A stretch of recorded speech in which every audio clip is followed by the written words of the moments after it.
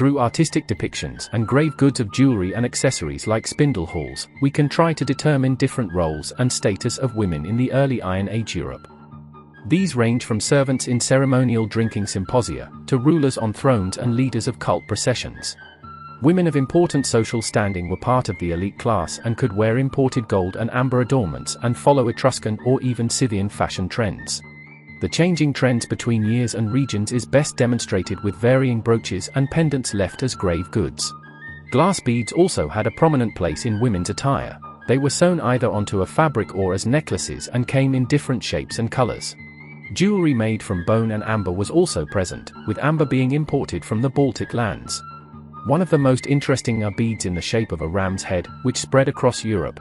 Ram was often depicted as a sacrificial animal between different cultures and had special significance, among others to the Kushite pharaohs of Egypt.